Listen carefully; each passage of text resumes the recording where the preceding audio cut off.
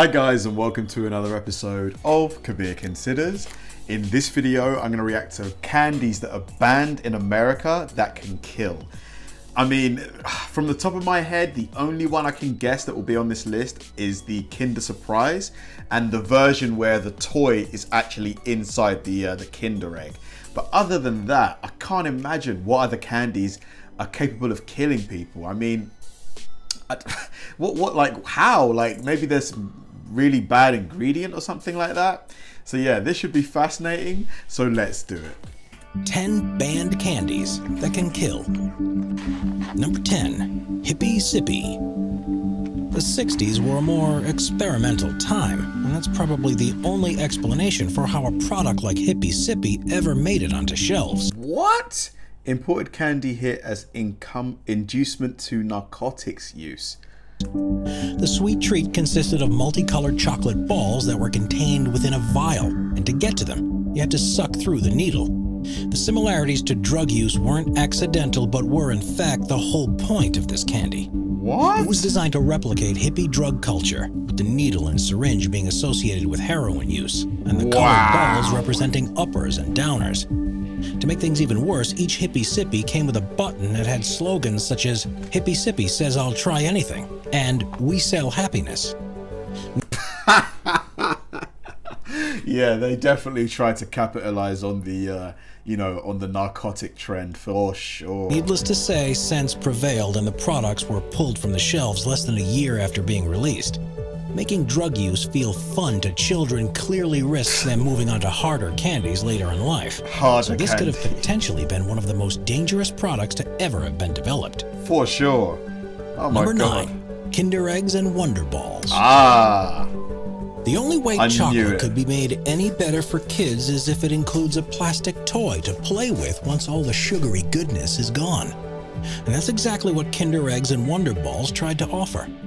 The Kinder version is available around the world, and each one contains a plastic egg that contains a collectible toy to assemble. But for a long time, they've been banned in the US. It's all because of a law that was introduced in the 1930s that strictly prohibited non-nutritive objects from being embedded within any type of food.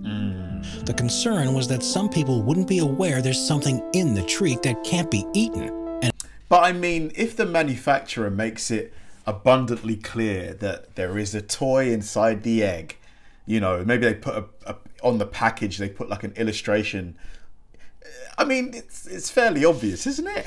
It would therefore pose a serious choking hazard. While this may seem like overzealous lawmaking, the concerns aren't completely unfounded. In 2016, a 3-year-old girl in France died after choking on a toy in a Kinder Egg. And there have been a number of instances elsewhere where injuries have happened because of swallowing the plastic figurines. Oh my goodness. Despite repeated attempts to finally bring the candies to the US, it looks as if the ban is here to stay. Although I've heard that there is an alternative Kinder Egg where the toy is outside the egg that's available in the US. Number 8, Toxic Waste Chew Bar. Toxic waste candy has become popular recently because of its extreme sourness. But there was one product in the range, the Toxic Waste Nuclear Sludge Chew Bar, that was banned in 2011. It had been originally launched in 2000. Is this the same company that makes the Warhead?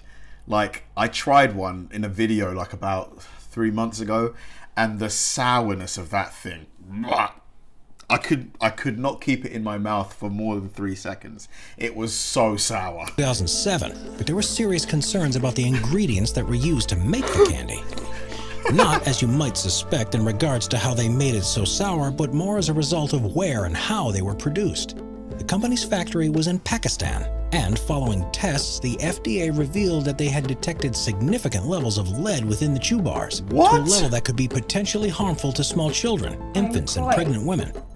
Regulations require lead levels to be below 0.1 parts per million, and the bars were found to have at least 3 times this limit. Candy Dynamics, the company that sells the toxic waste range of candies, complied with the recall. The bars were removed from stores, and instead of reworking the recipe, they gave up on that particular candy for good. Imagine getting lead poisoning from a candy. Her face is cracking me.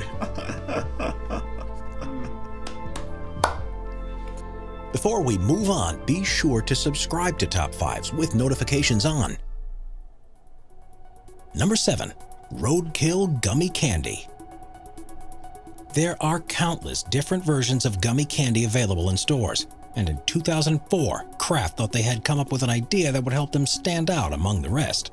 Roadkill-themed gummy candies. Each one was in the shape of chickens, squirrels, and snakes with tire tracks on them.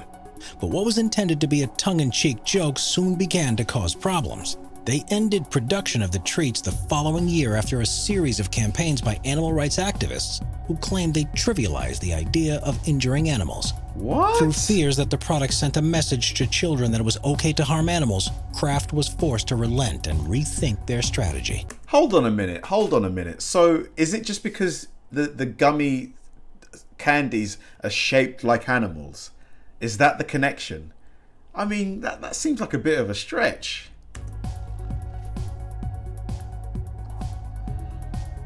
Number 6. Lucas Mexican Candy. Candy from South America is one of the most in-demand products around the world, but a company called Lucas began targeting their products at children, and it was controversial from the beginning. Known as Lucas Mexican Candy, the powdered candy was sold in a shaker container that children would use to shake it into their mouths.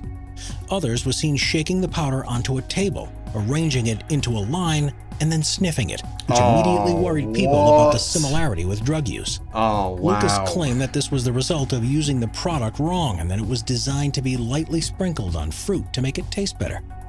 But they should have known that kids would find a less healthy way of consuming it. Wow, so people were snorting it. I've just visualized somebody snorting a line of this stuff. The company's undoing in the end wasn't because they were teaching children how to partake in adult candy though, but because of what their products contained. Tests showed that it had more than twice the allowed levels of lead and was so immediately banned by regulators. Why lead? Why is lead being found in all these candies? Is it a part of the manufacturing process that they use? Because this is twice now. Number 5. Haribo sugar-free gummy bears. What? These are Haribo banned. is one of the world's most popular candy brands, but despite making plenty of products that kids and grown-ups love, they haven't always gotten things right. In 2014, their sugar-free gummy bears gained attention because of some rather unfortunate side effects that were experienced by people who ate them in large quantities. The reason for this was the replacement of the sugar used in normal recipes with lycocin, a substance that's almost as sweet as sugar, but contains half the calories. Its main ingredient is mannitol, which is a sugar alcohol, but our bodies can't fully digest it, and if it's present in high enough quantities, it can start to ferment in the stomach. Because of this, the Amazon reviews were rather detailed, with some— Whoa, diarrhea while driving. Oh my God. I'm calling it napalm and saying that it caused intestinal distress and reminiscent of trumpets calling demons back to hell. Number 4. Hold on, that review, hold on a minute. Let me find that. I have been sitting on my toilet for 5 hours in excruciating pain. 10 out of 10 would purchase again. Tastes amazing, but hurts like none other. Oh my God. You know what you're getting yourself into at this point. It's all real, very real. Number 4. Exploding gum. Oh man. Candy companies are always coming up with new varieties of tried and tested favorites, but there is such a thing as going too far. A Ukrainian chemistry student learned this to his cost in 2009 after supercharging his bubblegum with tragic results. What? He liked to increase the sour taste of his favorite brand, so he would often dip it into citric acid before chewing. On this occasion, however, he used the wrong powder and instead dipped it in explosives. All it took was one chew and his gum exploded his jaw, and most of the lower part of his face were blown clean off. What? And he died soon after. Oh my God. Needless to say, this particular recipe for gum won't be making its way onto shelves anytime soon. Whoa. Number 3. Free candy. You might think that the best kind of candy is free candy, but in Madrid, Spain, the traditions of giving any sweet treats for free has actually been banned. On the 5th of January each year, towns across the country hold a Christmas parade called Cabalgata de Reyes, which sees 3 wise men greeting children before handing out gifts. The men are taken through the streets to a church in a carriage, and part of the tradition involves throwing candy from the carriage into the crowds. It has, however, led to a number of injuries as children scrambled to collect what they can. And in 2013, a 6-year-old boy in Malaga was killed when he went into the street to collect some candy and was hit by the carriage. Oh no. Rules are now in place to prevent such a tragedy from ever happening again. Oh my and children in the region will have to resort to getting their candy the same way as the rest of us, by pestering their parents until they relent. That's terrible. That poor kid.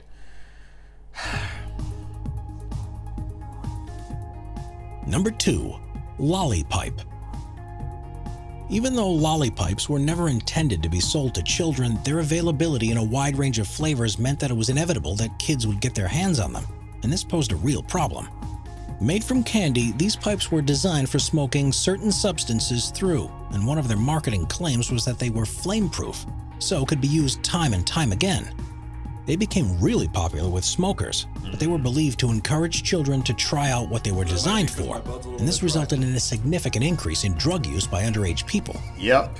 The pipe was banned from sale in every 7-Eleven store in Indiana following complaints by parent groups, and they are now very difficult to get a hold of in physical stores. Wow, I bet these pipes are probably worth a lot now to anyone that's got them in stock. Yeah, I bet they are. With those who really want one having to rely on purchasing them online. That's so cool. Oh my gosh, it smells so good. I really want to lick it. Number 1. Candy cigarettes. Candy cigarettes first began to be sold in the late 1800s and were made from sugar, gum, or chocolate that was wrapped in a paper in a pack that resembled a box of cigarettes. Some varieties even included powdered sugar that you could blow through the candy stick to simulate smoke. They began to be seen as a way to desensitize children to the idea of smoking, however. And for a time, cigarette manufacturers even helped. Imagine this product being released today. Imagine that. It would never be released. with the production of the candy and allowed their branding to be used on packets. As medical organizations began to become more aware of the dangers of smoking, these collaborations became less common, and the products have now been banned in virtually every country around the world, apart from the US and Canada. Studies have shown that a surprising percentage of smokers had candy cigarettes when they were younger compared to people who don't smoke. So the link between the two has been proved to be significant. There is a connection. What seems like an innocent children's treat is probably responsible for the most deaths of any candy ever, and it's no surprise that very few places now allow them to be sold. Wow. Wow. Subscribe to Top. Wow, man. Some of those candies I'd never heard of, but the Mexican one, the one that was like a powder that people would like make lines out of and snort. I mean, come on. Just absolutely crazy, the things people will do. And that last one, the cigarette one, I mean, yeah, it just they made me laugh because, you know, it just shows how far times have changed. You know, imagine these products released today, they would never see the light of day. They'd be quickly rejected by all major department stores. But yeah, really interesting video. Thanks for watching, guys, and I'll see you in the next one.